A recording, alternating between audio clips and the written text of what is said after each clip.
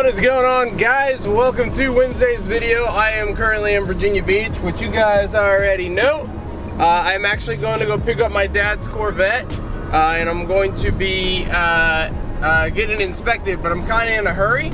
So I'm recording this little intro video now, but I have to go get his Corvette and get it inspected before 4 o'clock, and it is currently 3:23. So I am like going batshit crazy fast, at least trying to go get it done. So I'll catch back up with you guys after I get to the inspection place, and we're gonna do a little walk around in my dad's car, and we're gonna drive it. Fun disclaimer here, I've never drove a Corvette, so this is gonna be something new. I've sat in one, I've sat in a couple, but I've never actually drove one, so it should be pretty interesting. I just need to remember that it's not a Lotus and it's not small, and it definitely doesn't handle like one, so I gotta kind of respect that. But let me go get this done.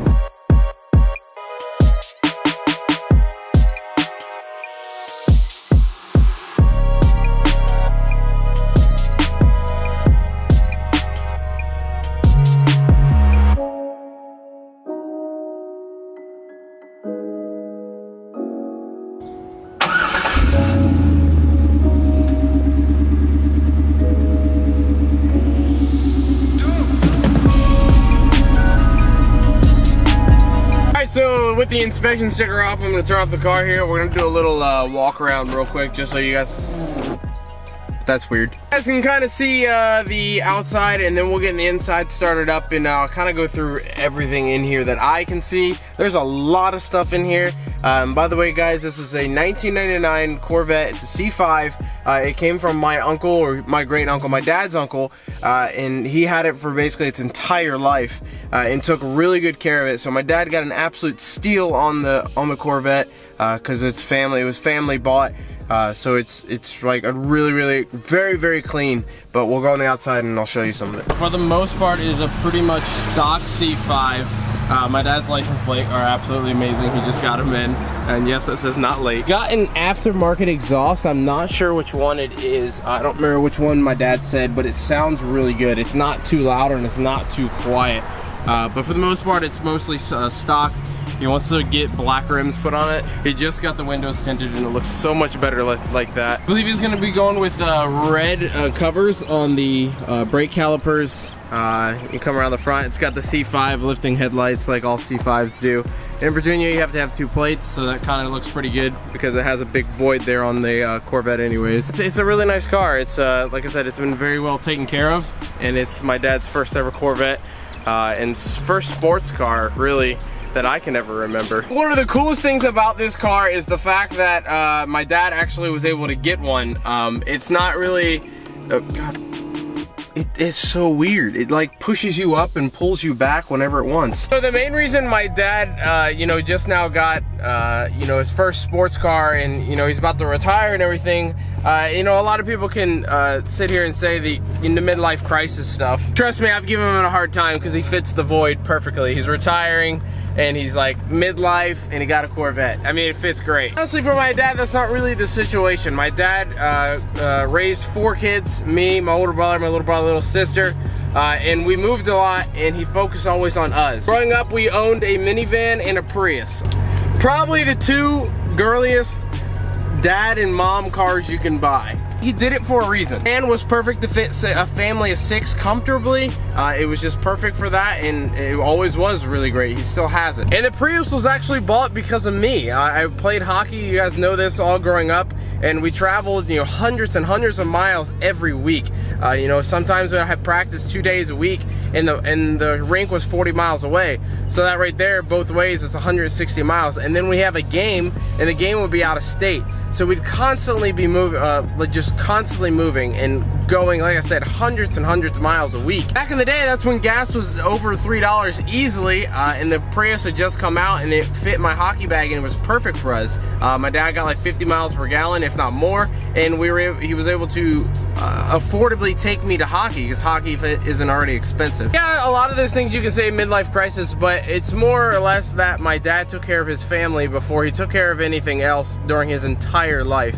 And this was kind of his first time actually getting something he wanted. This is the first car in my 24 years of life This is the first car I can ever remember. It's something that he wanted for him, not for putting his kids in the back of it or to take his kids somewhere. I feel like this Corvette has a little more of a deeper meaning when it comes to that, just simply because it is more for him type of thing, and it's not a car to benefit other people. It's to benefit him, and that's why I think it's really cool that he got it. Let's show you some stuff up here. So first and foremost, this is the most advanced 1999 car I ever knew. Like, I did not know C5s were this advanced, to be honest. You have all your like little buttons up here, your fuel, your gauges, your trip, your options, your E/M, and your reset, which will control everything down in there. Pretty typical standard tachometer thingy here. It's pretty standard for like a 1999. On the left side you have a display arrows, the option, and I believe this is probably how light the dash is. I'm gonna take a guess, and that is what that is. No wait, that's the lighting, so I'm not sure what that does. Gauge option there. Down here, which is really cool, so you have the mirrors, so you can control your mirrors just like a modern day car, but these actually seem a little more convenient. It's not like a knob, it's actually like arrows. So you have your doors locked and on, you have your windows. Both windows are auto down, which is really neat. And then you have this cool freaking memory option. Based on how many people like drive your car regularly, you have these two options that I'm pretty sure result to your seat. And basically it'll get your position, it squeezes you. These things right here, these squeeze you. They come in and conform to your body, and this moves obviously like that, and it's all electronical. Every last bit of it is electronic. So I'm gonna press one. I'm not sure if my dad set it up yet. I'm sure he has, but I'm gonna see if it does anything. Yeah, okay, so it moved me backwards. This is my dad's setup. My dad's a little taller than me, so I have to push it up a little bit, but I'm gonna press number 2 and see if it does anything. Holy crap, the steering wheel came out. Watch this guys. Look at that. And you press number 2, the steering wheel comes out. That is insane. I know a lot of cars have that option and can do that, but the thing that I find so crazy about this one is it's a 1999. Like, it's literally a 1999 that has those features. Like, everything is electronic. I'm sure you can hear it. It's 107 degrees out today, so the air conditioner is really going. But it also has the climate control. So like, you can set it on like 70 degrees and it will maintain 70 degrees in here. I had no idea that was even a thing in 1999. I feel like this car is just extremely advanced for its year. Like, it's extremely advanced. It's as advanced as other modern cars. It also has the hardtop. This is the hardtop now, but he also has a hardtop that is glass. So it's like a sunroof. The entire thing is glass. Alright, so real quick, take you guys out of the video. I forgot to talk about the HUD display on the Corvette. I don't know how I ended up skipping it, but on the front windshield there is a HUD display. I'll put up a picture right now so you can kind of see what it looks like. And basically it's a tachometer, a digital tachometer that sits up there on the 99 Corvette. Again, ridiculously crazy and advanced for what it is, but not sure why I forgot to talk about it, because it's probably one of the coolest features inside. Let's get driving a little bit. The seats are incredibly comfortable, by the way, if you're wondering. These seats are incredibly comfortable. The entire thing is padded and comfortable. It's insane. So yes, it is an automatic. My dad would have probably preferred a manual if he was actually just buying a Corvette on the side of the road. But like I said, this is from a family member, my uncle. And it was such a good deal, and my dad's known it's always been taken care of, so he took advantage of it. Yes, it is automatic. Yes, I know. Give him crap for it, please. I know. But it is a family-owned car, and that's what the coolest factor about this is. So what I'm gonna do is I'm gonna kind of compare this to my Lotus in ways, only because that is the only thing that I really know how to drive. Which is well, it's the only thing I've really drove that's a compact, if you want to call a Corvette compact. It's like a 2-seater, so this is a coupe just like my Lotus, and that's kind of how I want to compare it. So let's get on it a little bit. It's got nice pickup, I'll tell you that. For an automatic and for something that's completely stock, the Corvette has pickup. It definitely has some oomph under the pedal, I can tell you that. Obviously, compared to my Lotus, it is a little heavier, well, a lot heavier, but it's still, like, the steering wheel is still extremely responsive. I still feel like I'm driving a smaller car. And honestly, for whatever reason, the front doesn't seem as long as I was expecting. Like, every time I've seen a Corvette, I always think like, oh god, how long the front is, it's gonna be annoying. you know, driving something that is that long. Once you're in it, really, it doesn't even seem like it's that long. Like, it honestly seems like you're driving a regular car. By the way, in the comments, can you guys convince my dad to let me wrap this? He won't let me wrap it. He's still in like that honeymoon stage, and he's like, no, I like the color, but I'm trying to get him to let me wrap it red because red vehicles have always been his thing. So I'm like, it's not your vehicle unless you wrap it red. Thank you for coming in my lane because I'm not driving a Corvette. See, I'm gonna use that card now. You dick! Welcome to Virginia Beach, I guess. It's really, really hot here today. I don't know if I told you guys that. Yeah, so the most part, it does handle very, very smoothly. It drives really smoothly. Compared to my Lotus, there really is no comparison. My Lotus drives like, well, you know those like little cars you sit in as a kid that have plastic wheels? And then you like go ride it over a bunch of rocks? Yeah, that's pretty much my Lotus. This actually rides like a comfortable car. Like this is such an easy daily driver. Like driving in one of these, it's easy to kind of see why people daily drive Corvettes, even C5s, and like I really do like the C5.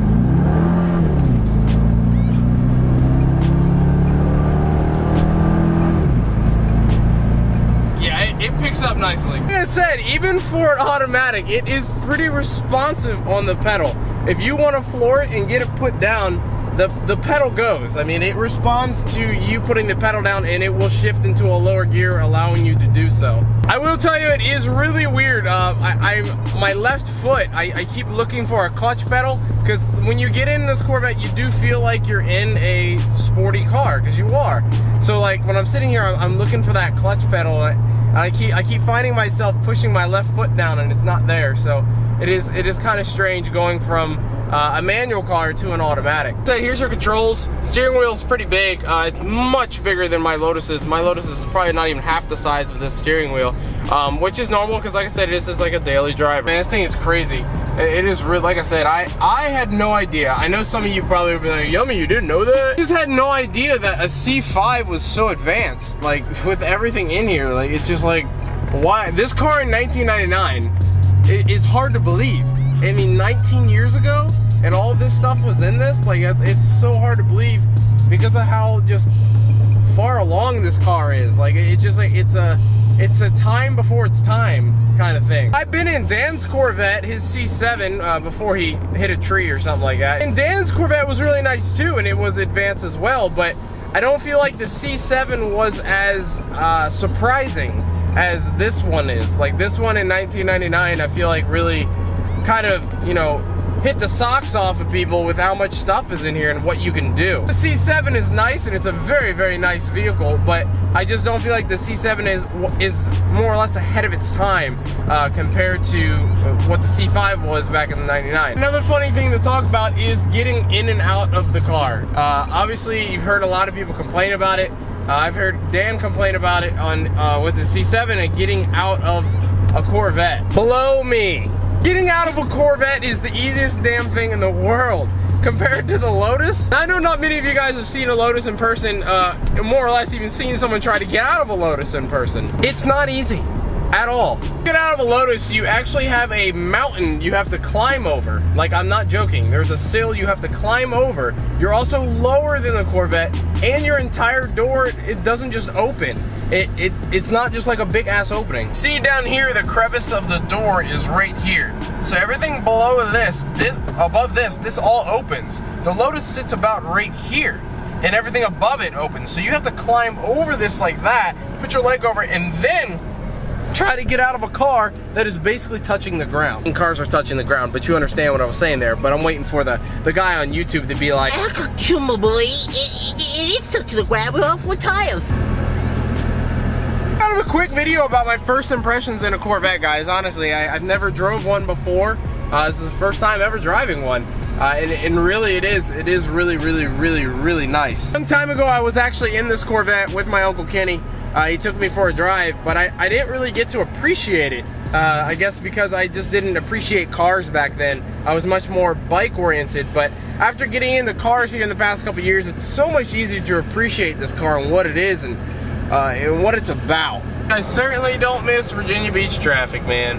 I don't miss that at all. I don't know why this guy's got his headlights on. Why you got your headlights on? What you doing back there, Willis? Yeah, so overall, like, it's amazing. It's a really nice car. It's a lot of fun. It's an easy daily driver, honestly, and like, I don't know. I mean, I'm really surprised about the C5. Never knew this much about them, and I can tell you that it's a really, really great car to, I mean, even daily driver. They're not even that expensive. I mean, you can get one for about 13K with 100K miles on it, and you know, it'll still last a while. All right, so we're back on the Juke now. I hope you guys enjoyed the video. I know it was not much you could see of driving. I did want to stick the camera out the window and kind of do a little drive-by, but if you guys remember me recalling, my dad just got the windows tinted, and you're not supposed to put the windows down for like, I think it's like a week or something like that. I'm not sure exactly what the amount of time is, but he told me specifically do not put the windows down. So I did not want to potentially ruin that, so I didn't do it. I mean, that is very different about here than West Virginia, as there's motorcycles everywhere. Definitely forgot how much that was, but hopefully you guys enjoyed the video. It was my first time ever driving in a Corvette. I thought it was really cool. It was a cool experience to do. I've never been able to drive in one. I always see them, you know, a lot of YouTubers have Corvettes, so it's cool to kind of experience one for a change and actually get behind the wheel. And I can definitely see why people really enjoy that. Would I ever trade a Corvette, my Lotus, for a Corvette? No. Although my dad's car is nice and I really, really love it, I love my Lotus. Lotus handling is, you know, tenfold better because it's half the size, obviously. It does not feel as comfortable, I can tell you that. My seats in my Lotus are nothing compared to those beautiful Corvette seats. They are so comfortable. And also on top of that, the drivability, it's much more convenient in a Corvette. The Corvette is much more of a daily driver.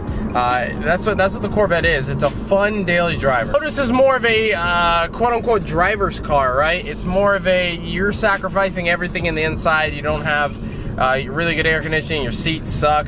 Every rock you feel on the road. So it's not really a car that you enjoy out of comfort, if that makes sense. But you would enjoy it in different aspects for what it is, and that's why I really enjoy my Lotus, because I like it as a driving car. It's as close as you can get to a motorcycle in a car.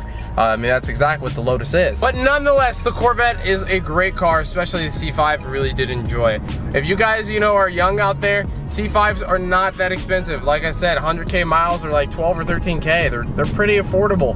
That you can afford that on a job living at your parents. I know most of you guys live at your parents, so don't act like you don't. It's a great car. You guys should definitely look into one if you can't afford anything else, or if you're trying to get into, I feel like, the entry-level Corvette. I think it's a little higher than the entry-level Corvette.